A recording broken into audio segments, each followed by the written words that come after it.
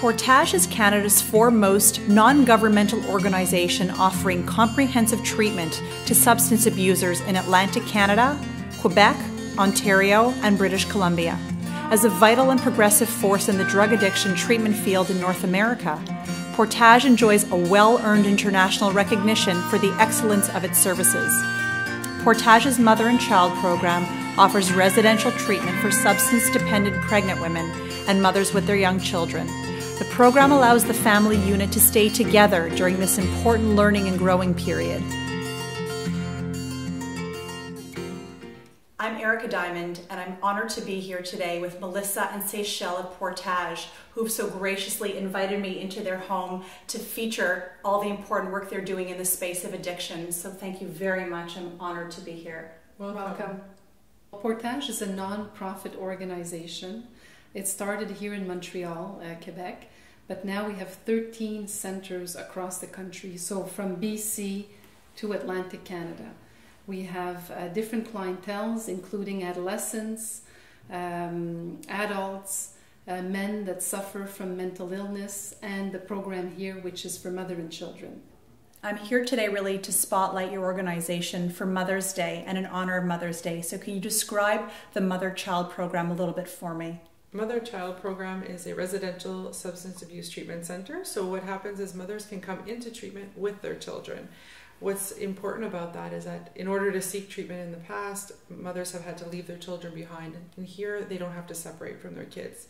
So we try and simulate real life as much as possible, where during the day the mothers are in therapy, they're doing groups, they're doing meetings, they're meeting with their drug and alcohol counselor, and during the day the children are upstairs at a specialized daycare where they have the opportunity to really treat the child as a client as well, and taking care of any of the needs that a child might have. Any kind of developmental delay or learning issues where it can be addressed at the daycare upstairs. What is the profile of the typical woman who comes to Portage? What does she look like? What state is she in when she arrives at Portage? Generally speaking, a woman who comes to Portage is somebody who's 18 years or older, who could be pregnant or has children. They can come here with up to 2 children at a time, up to age 6. These women are women who have, generally speaking, low level of education, are poverty stricken, who maybe have started out as a career woman, you know, the person sitting beside you at the office, and who have, you know, kind of lost everything. We've heard about the mothers of Portage. Tell me a little bit about the children in Portage and what you were doing for these children. So the children of Portage can be for anywhere from newborn children, newborn babies, up to age 6. They come here with their mother. Some of them, being a bit older, have lived in the addiction world with mom. Some of the newborn babies are coming out from detox, and they're really here and treated like a client. So their needs, their special needs are met. If they have developmental delay, there's a plan put in place with them, with their pediatrician, with their special care counselors, with their early childhood educators that are going to take care of them. Many of the children can catch up from this delay and live a healthy functioning life later on. Do the children live together, or does child sleep with mom? The children are socializing together, but individually at bedtime they're going to bed in the same bedroom as mom. They have their own bed, they have their own crib, but they're sleeping in the same room.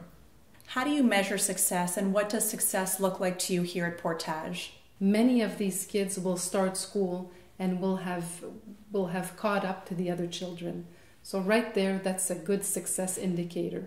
Number 2, we empower the women to be good mothers. A lot of the women come here and they've forgotten, or they don't have a good link with their children. So with the therapists upstairs, we help them develop that link with their child. So they no longer see the social services as the bad guy that's coming in between them and their kids, but they can work with them and they can work with us to become better mothers and have a trustworthy relationship with their children. That's the second indicator.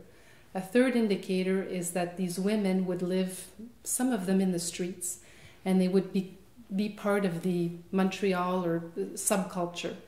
What we do is we help them develop links with their community. What about relapse? Do you see women that you release that unfortunately have to return to Portage? Addiction is a bad habit.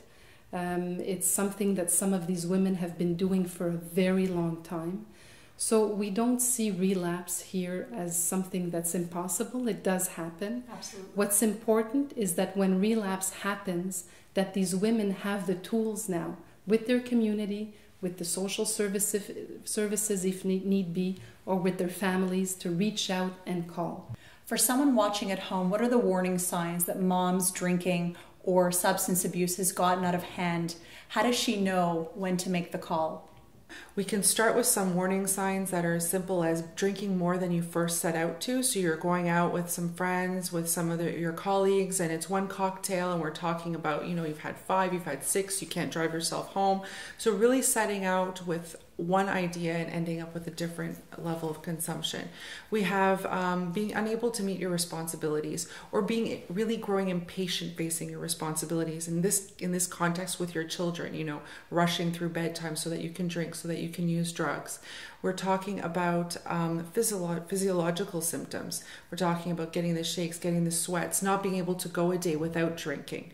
Here are some of the warning signs. There's such a fine line, I would imagine, between being an enabler and giving that tough love to our children. How do you understand that fine line as a parent, and can you touch on that a little bit? It's very hard, and as a mother, I can just imagine if you see your child go through this. But there becomes a point where you see your child go, and you see that your child is no longer taking care of their house or their own child. The child stays on the couch all day, and your daughter starts using as of 9 a.m. in the morning. So when you see these signs, it's important to reach out, because it's not tough love. You're helping your child by calling out and getting help. How do graduates fare in the real world when they leave? How do they do when they leave Portage? So when somebody completes treatment at Portage, they have the option to go to our community housing. So we have 10 supervised apartments where there's ongoing support in a more intense way, a more structured way, where they have access to a counselor, 16 hours a day, and where there's activities and more ongoing support. For those who don't feel that they need that level of intensity, we do continue ongoing support in our aftercare services, where there's continued groups, there's continued peer support. They have access to a counselor for individual sessions. Generally speaking, our women fare very well in the real world. Seychelle, if someone wants to come to Portage, what is the cost involved for them?